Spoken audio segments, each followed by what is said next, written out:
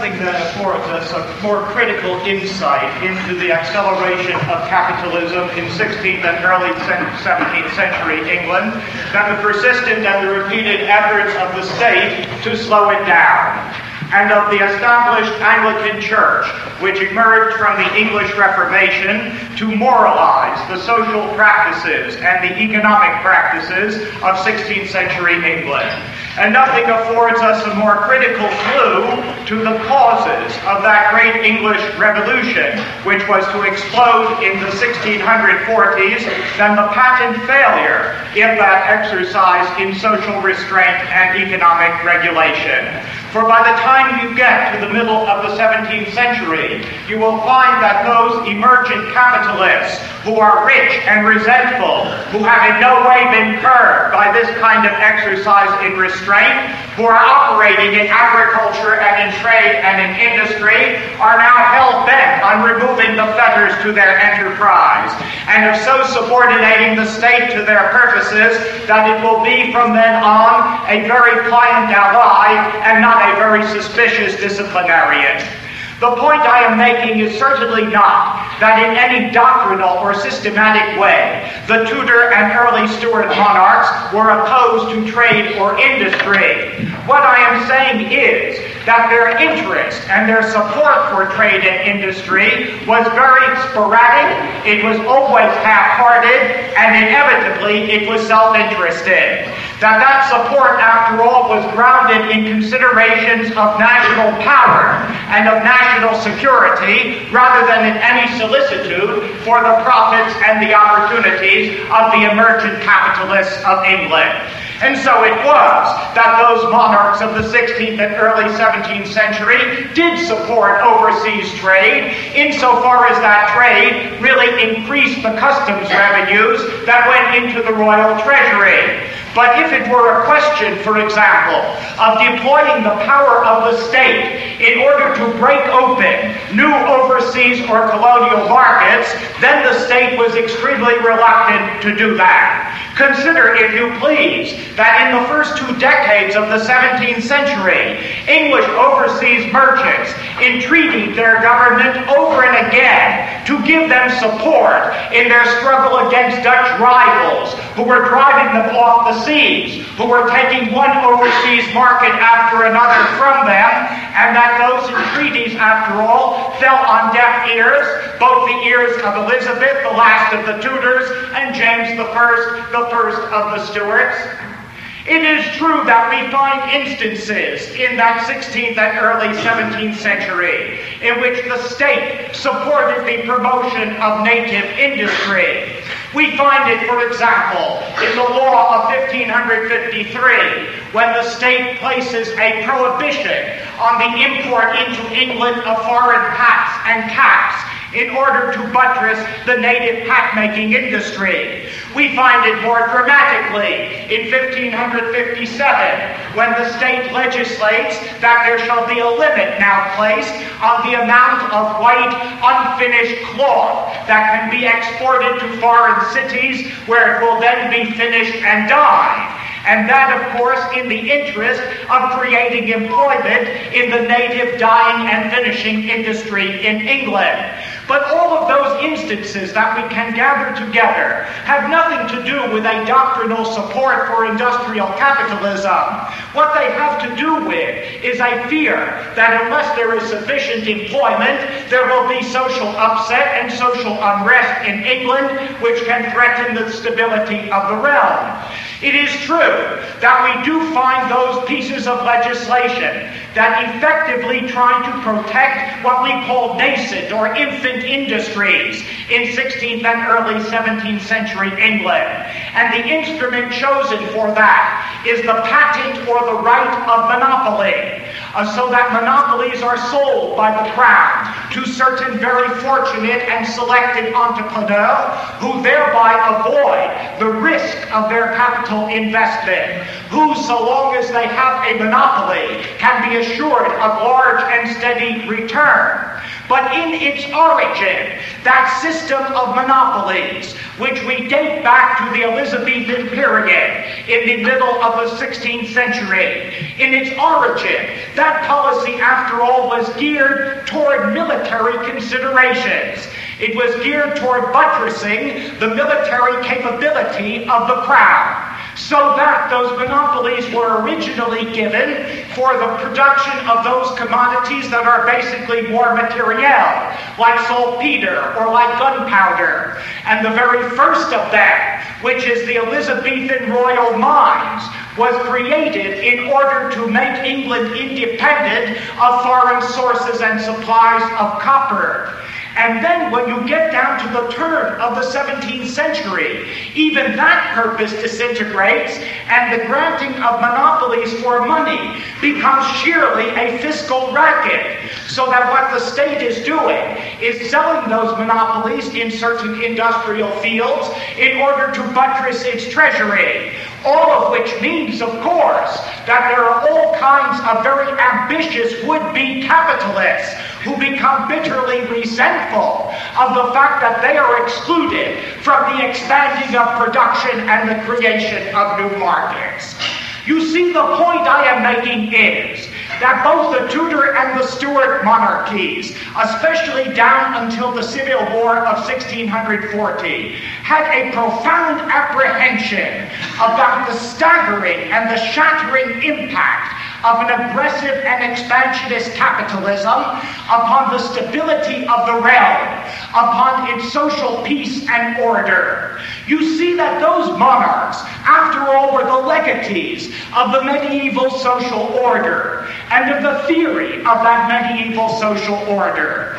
They, after all, thought to deploy the power of the state in very good Gramscian fashion in order to preserve the hegemony of the traditional ruling class. They had no more exalted purpose in their politics and in their social policy than, after all, to preserve the social pyramid, to make sure that the society of ranks and estates was kept intact, to make sure that everyone in his rank and estate had some kind of protection, to make sure that the laboring poor were not driven to that brink of despair, which would make them, after all, a class in revolt. And consequently, capitalism constituted a tremendous problem because it moves like a bull in a china shop. It is expansionist. It is aggressive. It, after all, overturns rule and custom. It threatens a society of ranks. It threatens a society of customary protections. Old laws and old customs fall like flies. And against that inflationary spiral, which cannot be controlled in the 16th century, what alternatives did the monarchs of 16th and early 17th century England have except to curb the appetites of the capitalists, to curb that expansionism, or to risk and to face social upheaval from below? And it's in that context that you can understand that phenomenal fact that in the year 1549, the year of so-called Cat's Rebellion, the year when there was a great peasant rebellion in the north of England, peasants driven to that insurrection by their despair at the enclosure movement and at the expropriation of their land. In that very year of Cat's Rebellion, the King Edward VI's favorite ideologue, the man who so deeply influenced him, produced a tract in which he urged upon the king to practice the traditional ancient strategy of stewardship. We are talking, of course, about Thomas Bucer. Thomas Bucer, who is the tutor to the King Edward VI, and who is himself a professor of divinity at Cambridge, and who in 1549 writes a tract that will be influential called De Regio Christi, on the Christian Commonwealth. And in that tract, he not only elaborates the principles of Christian politics as he sees them, but he also elaborates a strategy of social conservatism to which every Tudor and early Stuart monarch, in one variant or degree or another, would finally adhere. And what is it that Bucer preaches to the king, and that so influences him? What is, after all, this idea of stewardship, which is to inform the monarchy and is to keep that conservative social order intact? It is, of course, that able-bodied idlers must be excommunicated by the church and must be punished by the state. But it is also, says Bucer, that the state must be a pious mercantilist, that it must guarantee that the woolen industry will remain intact because people are clothed that way. It must guarantee that arable land is not converted into pasture because people eat that way. And finally, it must beware of the merchants. It must beware of the capitalists because they are driven by ambition. They are driven by ego. They do not concern themselves with the good of the commonweal. For though trade in itself, writes Bucer, is honorable, most merchants are rogues. Indeed, next to the sham priests of the Roman Church, no class of men is more pestilential to the commonwealth. And so what Bucer recommends really is like an echo out of those scholastic tracts of the 13th century, because he recommends that the state set just prices, regardless of what the market says, that the state concern itself with the quality of goods, that the state prevent usury, quite an impossibility in that feverish age of speculation, but most of all, that it discipline all of those private entrepreneurs, all of those property holders who live only for their own profit and who are menaces to the welfare of the entire society. And so Bucer ends his tract by saying, neither the Church of Christ nor the Christian commonwealth ought to tolerate such as prefer private gain to the public weal or seek it to hurt their neighbors. Now, is this all just pious wishful thinking? Is this, after all, simply on paper? No, not if you realize that for well over 100 years, in that long Tudor century, that there were repeated efforts, for example, on the part of the Tudor monarchy to legislate against the enclosure movement and to prevent the depopulation of the villages, to prevent the expulsion of the peasantry. The first of those laws in 1488, the last of them in 1621, and in that period of time, a tremendous effort to rein in the forces of market capitalism. Now, granted that the monarchs had very special interests in wanting to end and stop enclosures. One was a military interest, that after all, they provided themselves with armed forces largely through recruited militias. And who was good for a militia? Certainly not a vagabond, certainly not a fatigued urban worker, but those sturdy peasants, those small peasants on the land, from the yeomanry all the way down to the poorest cotters. They were the ones with a stake in the land. They were the ones that would fight. And there was with that a financial and a fiscal interest.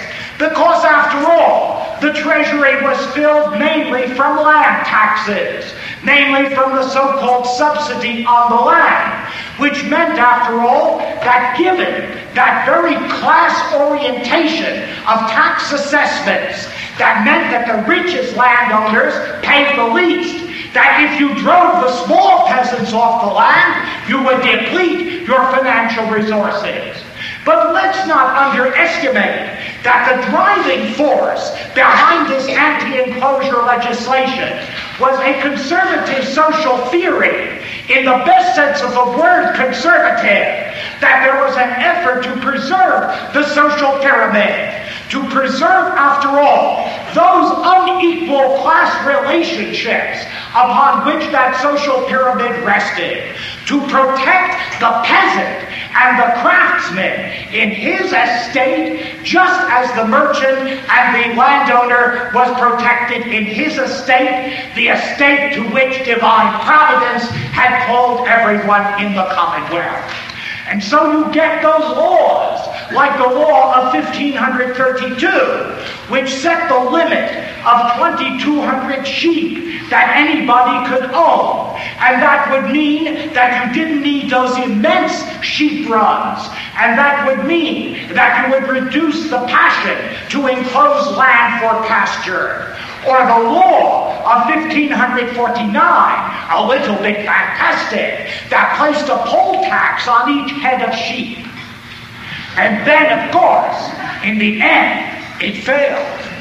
And we know that the anti-enclosure legislation failed. And therein lies a story. Are the forces of the market?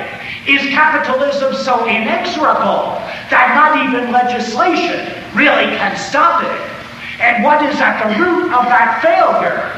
In part, of course, that the crown itself in the Tudor period contributed to that very fever of commercialization of agriculture, of which we have already described, to that conversion of land into a commodity to be bought and sold on the market. We know that Henry VIII seized the monastery lands. We know that he put them up for sale, and that he habituated an entire society to coming to view land as a commodity for the market, to dropping those inhibitions which had traditionally said that you do not alienate land, that you do not sell it, because it is a human environment. But even more important than that, you legislate against something, how do you enforce it? And the enforcement machinery is not adequate to the monarch's will, because that enforcement machinery in England belongs to the class which will contest these regulations. It belongs in the local areas to the justices of the peace, to those very men, whether they be gentry or merchants, who are into active market activity up to their necks. And so when they enforce the law, they do not enforce it against their own interests. They let those pieces of legislation lapse, which will undercut their own sense of gain. And so those market forces prove to be inexorable. But look, let's face it, that there's something rather remarkable about the activity of a century to try to stop something that for small cutters and small peasants was a social catastrophe.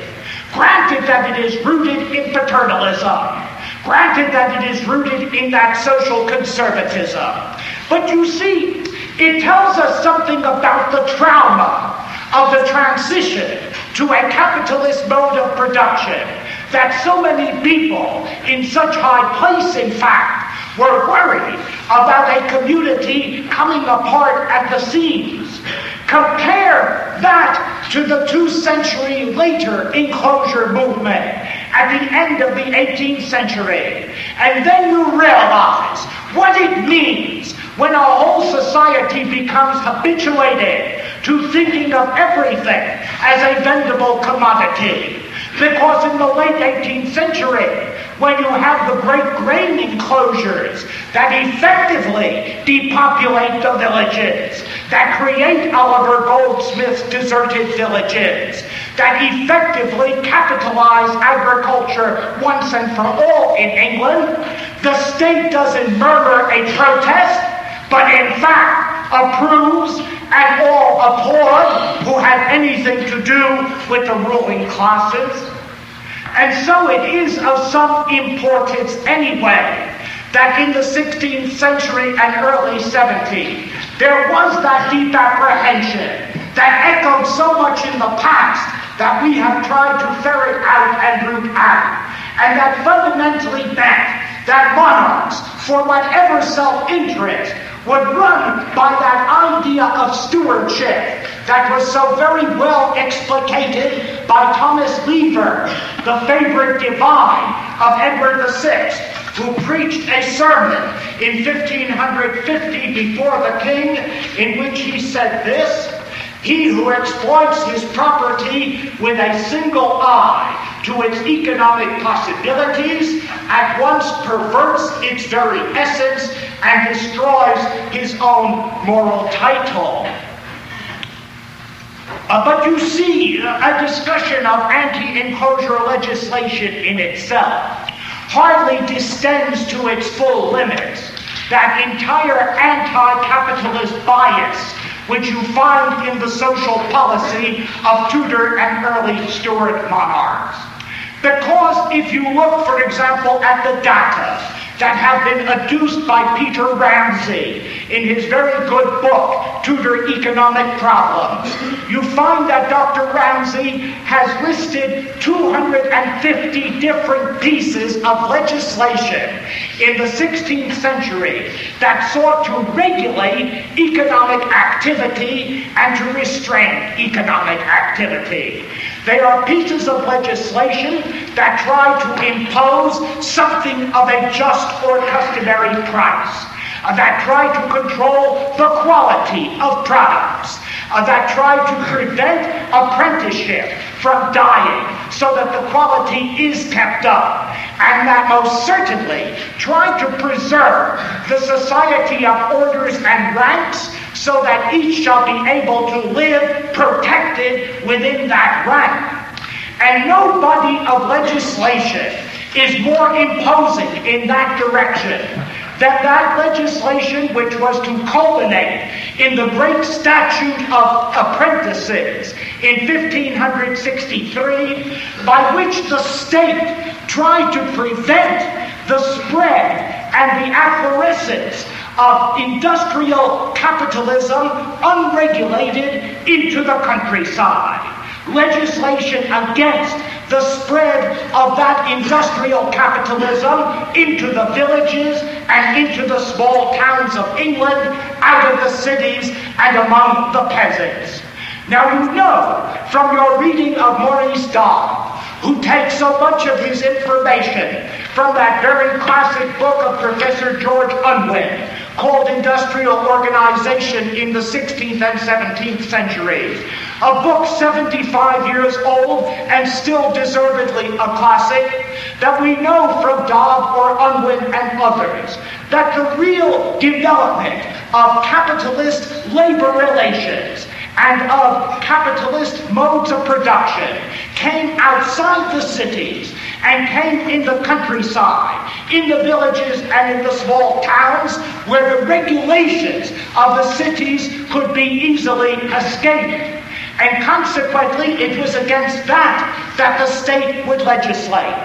Now you understand that in England, as in every continental country, the cities are corporation cities, are regulated cities, that the industrial production in the cities is regulated, systematically organized into the guild system, and that the guilds, after all, take it as their function to restrict production, to guard against adulteration and keep quality up, to make sure that the training in the craft is traditional and to the standard of that craft. But you know that the guilds in the 16th century were no models of democracy, that the guilds, after all, were highly stratified institutions in which little groups of oligopolistic masters controlled those guilds and kept the journeymen and the apprentices at their levels, so that to be journeyman and apprentice was rarely to exceed to the level of master. And we know also that the guilds were jealous, monopolistic institutions. They were just like the American Medical Association. They kept production down to keep the prices up and the society be damned. And consequently, they're hardly models of social organization. But you can see that the state likes them, Because the guilds are predictable. Because the state then knows how much is produced, knows what the workers are getting within their ranks. It's visible, predictable. It fits into that society of ranks and that society of orders.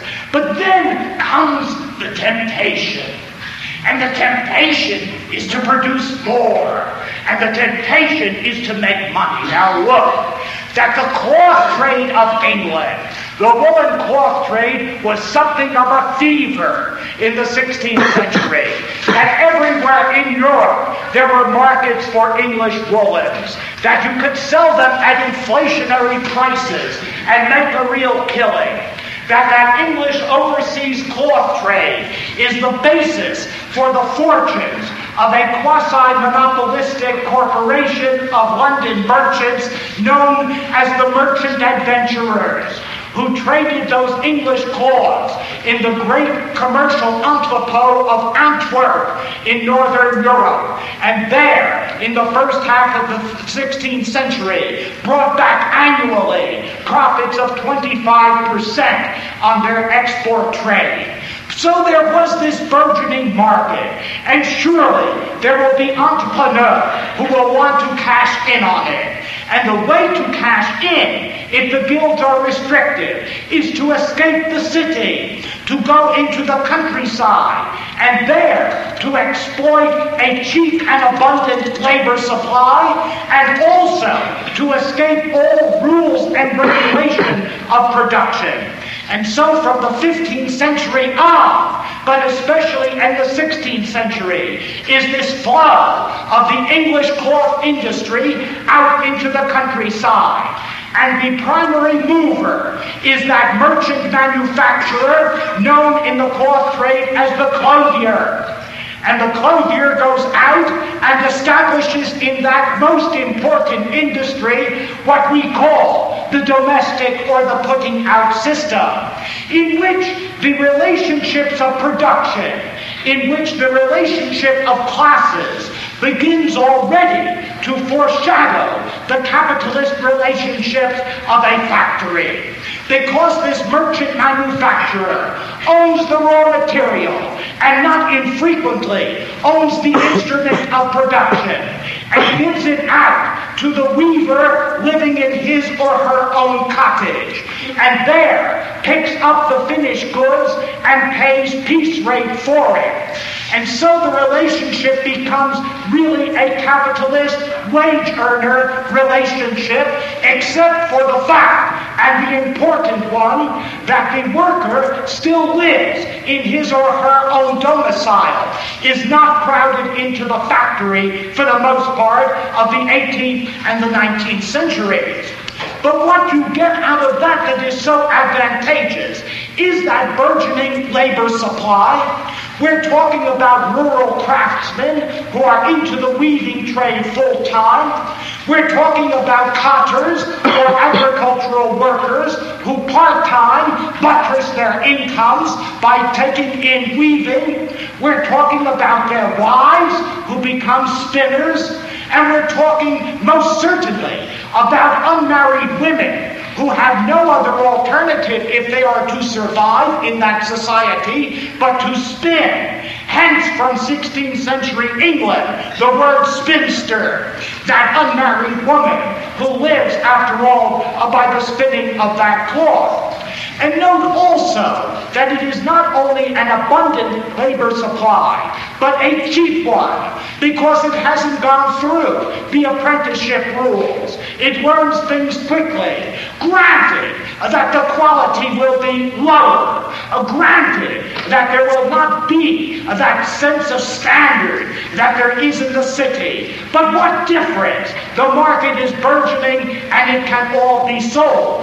And without those town regulations, can the merchant manufacturer then introduce, if he chooses to do so, machinery, all kinds of things unheard of in the cities? And so the legislation. And the Crown legislates for a number of reasons. It legislates because the increase of that woolen trade in the countryside means an increase in the need for wool. and that encourages the enclosure movement. But more than that, the state is the pious mercantilist. It must preserve all in their ranks, and consequently it cannot accept this undue competition to the master craftsmen of the cities, or even to the journeymen and the apprentices. It cannot countenance this attack upon apprenticeship, this attack upon skill, this attack upon standard, which is the pride of the worker in that guild system.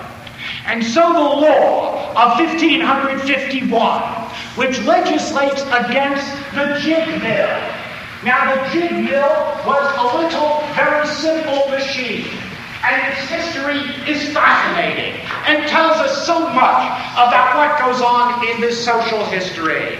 What the jig mill was a simple device which, instead of having a very specialized artisan who was called a cropper lift or fluff up the nap on this cloth, this was a device in which the cloth was passed through cylinders fitted out with teasels that mechanically then raised the nap on the cloth, which effectively eliminated that artisan function of the cropper.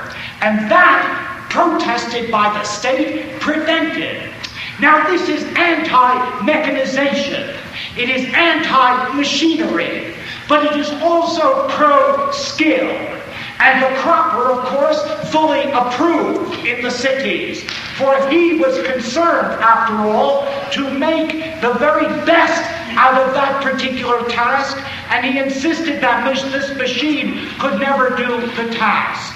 And think of it. The struggle over the jig mill goes on for 2 centuries.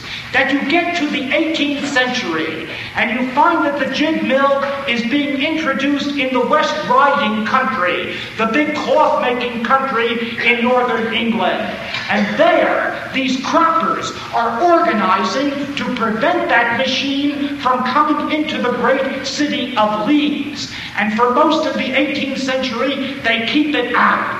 And then it penetrates that inexorable force of capitalism, that inexorable force of expanding these productive techniques. And finally, in those early years of the 19th century, when you get that great explosion of whatism or machine wrecking, we will find that the croppers are right in there in the front, going into the mills and smashing these jig mills against which there had been legislation all the way back in this Tudor period. Or the law of 1558 that really tried to cripple the expansion of the cloth industry into the countryside. Listen to the preamble of that law of 1558. The weavers of the realm complain that the rich and wealthy clothiers do, in many ways, oppress them.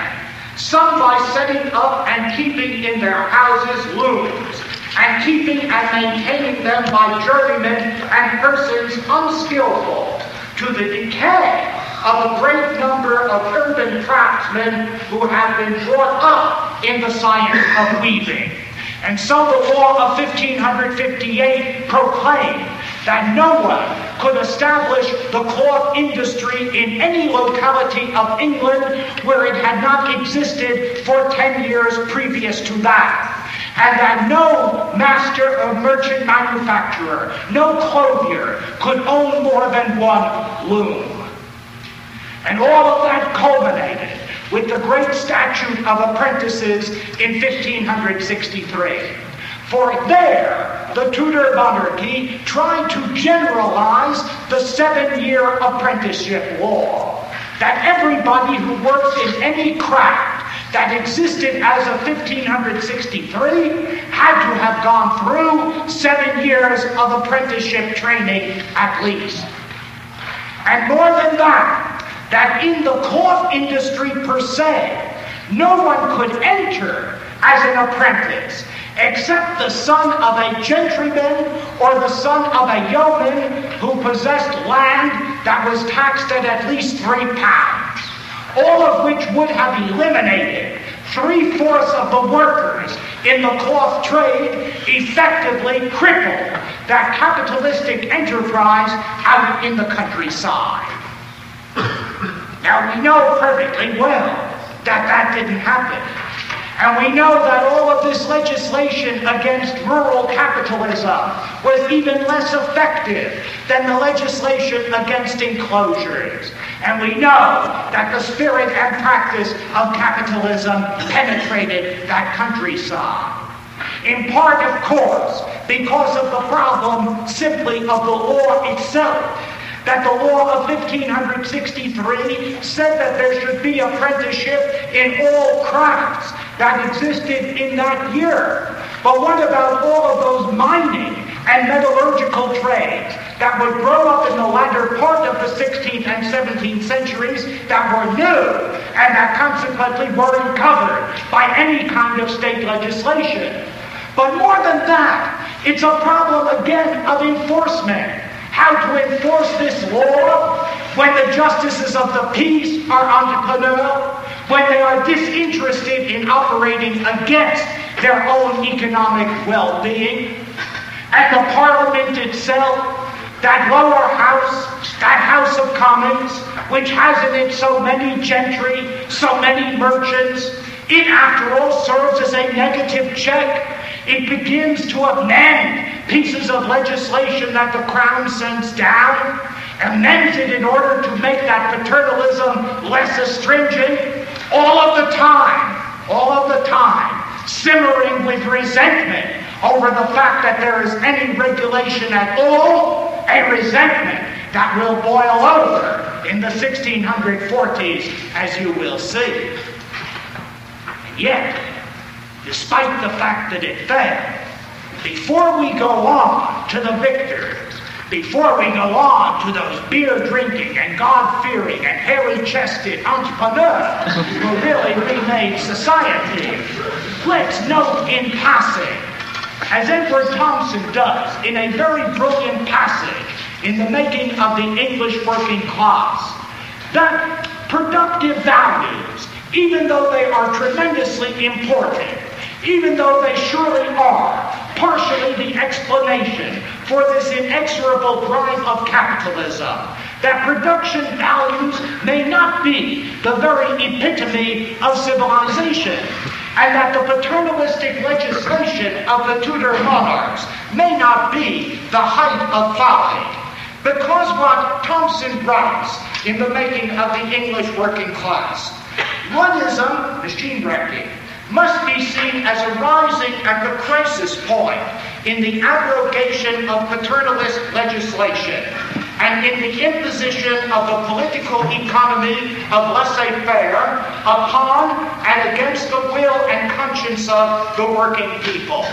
It is the last chapter of a story which begins in the 14th and 15th centuries, and whose greater part has been told in Professor Tawney's Religion and the Rise of Capitalism. True enough, much of this paternalist legislation had been in origin not only restrictive, but for the working man punitive. Nevertheless, there was within it the shadowy image of a benevolent corporate state, in which there were legislated as well as moral sanctions against the unscrupulous manufacturer or the unjust employer, and in which the journeymen were recognized as an estate, however low, in the realm. The justice of the peace, at least in theory, could be turned to in the last extremity for arbitration. And even if practice taught working men to expect a dusty answer, it was still by this theory that the magistrate was judged. The function of industry was to provide a livelihood for those employed in it, and practices or inventions evidently destructive of the good of the trade were considered reprehensible. The journeyman took pride in his craft, not merely because it increased his value in the labor market, but because he was a craftsman. These ideals may never have been much more than ideals. But by the end of the 18th century, they had become threadbare. But they still had a powerful reality, nonetheless, in the notion of what ought to be, to which artisans, journeymen, and many small masters were so long to appeal. And so the victors are the entrepreneur, and they are not legislated, and they are not regulated. And in the cloth trade, we certainly find them. And if you read the sources about the growth of that rural cloth industry in England, you get a kind of picture in mind of one of these clothiers and how he becomes richer all the time. And he has a warehouse, and he has teams of horses, and he goes round to an increasingly large circuit of weavers, of those craftsmen in cottages, and he gives out that raw material and sometimes the machinery, and his bargaining power is terrific, because after all, those small craftsmen have to eat, and consequently they accept whatever terms he imposes. And then he goes into the raw material market, and he buys very frequently very large supplies, enough for a year, so that he can keep off from the market until such time as the price is right and he can get the greatest profit. And if you go one step further, then you actually find, even in that primitive era of industrial capitalism, that great and beneficent joy, the factory. And so you find William Stump of Marlsborough.